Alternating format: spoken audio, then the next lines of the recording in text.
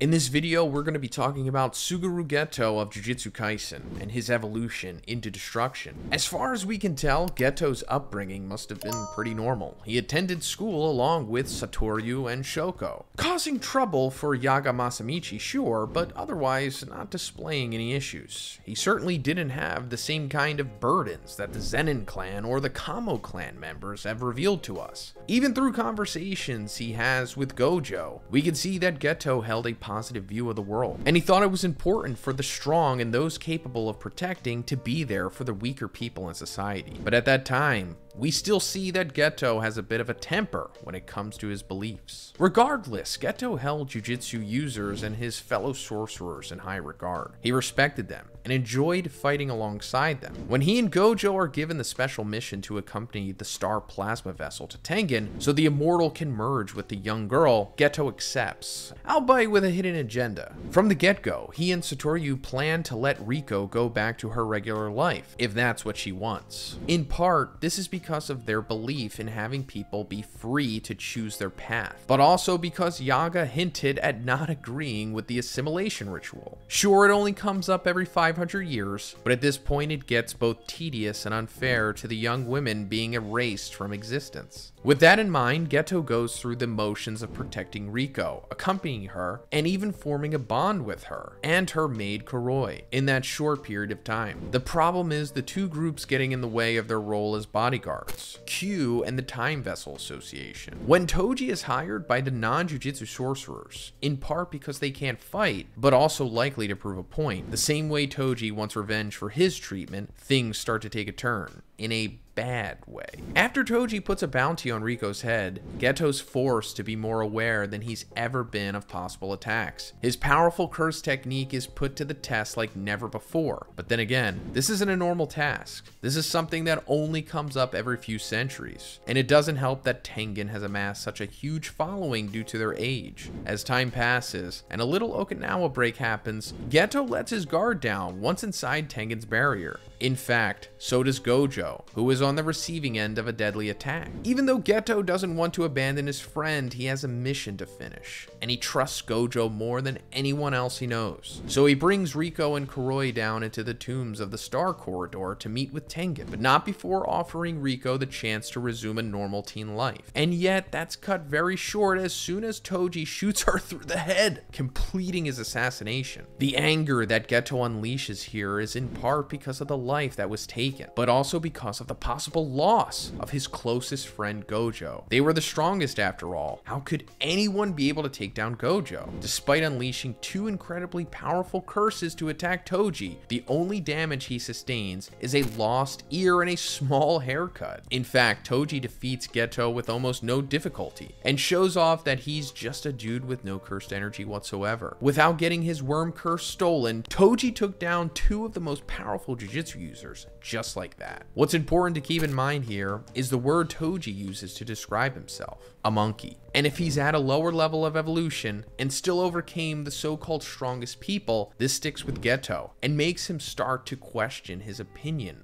of normal people around him. And when Geto finds Gojo back from the dead, he picks up Toji's abandoned cursed spirit that can carry weapons, because you know, Toji's dead and it needs a new owner. From the beginning, it's clear that Geto despises curses, and especially having to consume them to be able to use their powers in fights. This wouldn't be a problem if curses didn't exist, if people knew what they were bringing into the world through their negative emotions, if normal people could fight their own battles, right? A year later, even with his mind in disarray, Geto does his duty of investigating and fighting curses. With Gojo now at the pinnacle of the Jujutsu world, Shoko not taking on difficult missions, that leaves him alone by default. While he's battling with himself, Geto meets Yuki, a former star plasma vessel, and she jokingly suggests he kills every non-sorcerer. And of course, she means it as a hypothetical solution, and as someone with a grudge against society. Even so, Geto hasn't decided on the road he wants to take. He's still a good person. Not long after, Haibara, a younger Jujutsu sorcerer and Nanami's partner, is killed while on their mission. The curse had been stronger than initially thought. This causes Geto's dark thoughts to return, and visions of his friends being dead from trying to fight off everything on their own. A minority against curses created by a majority. And this is when Geto gets sent to investigate a village. In this place, the people are convinced two young girls are the ones responsible for the events that happened prior, and even keeping them locked up in a cage. When Geto realizes that they can see curses, and have been both ostracized and punished for it, he loses any sense of responsibility he had towards the non-curse users. They don't deserve to be protected. They should just be eradicated if they can't appreciate the effort and the lives lost for their sake. And that's what Geto does. He kills 112 residents of that small village, freeing the two girls from their torture. And due to Jujutsu regulations, Geto is now considered a wanted criminal that must be executed for his actions. Maybe if he had only killed 2 people, he still would have been okay. But over 100? Geto was sending a message. His choice was made.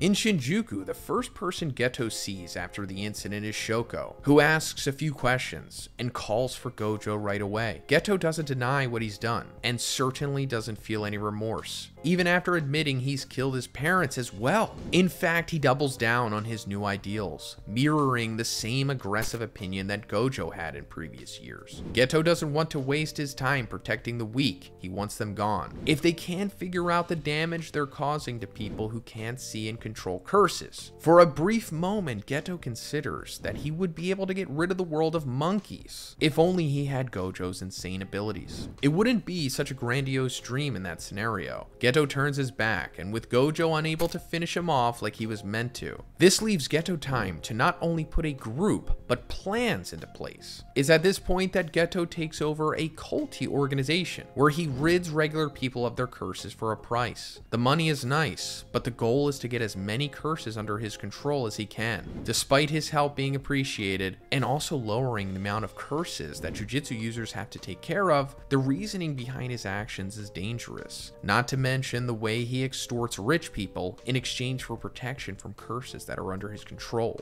The very proximity of non-curse users turned Geto's stomach, almost more than the act of swallowing the curses that he takes from them. But it's all worth it, if it means never having to deal with a cursed spirit in the future. Eventually, Geto catches wind of a special grade curse attached to a new Tokyo Jujutsu High student, Akotsu Yuta. With or without the boy's compliance, Geto needs to get his hands on the cursed spirit named Rika. But before this, he wants to see what she can do, and how strong Rika really is. So he tests the boy during a small mission at an elementary school by placing a curse there to attack the kids. When that isn't enough, he releases a semi-grade 1 level curse, the one that Inumaki was meant to remove at the shopping center, trying to force Yuta's hand. Oh, and he drops a secondary veil to block Ishiji from removing his own. All he gets for his efforts is Yuta's ID card, leaving behind traces of his cursed energy that Gojo recognizes. Not long after Geto has left a trail, he and his gang drops in, literally,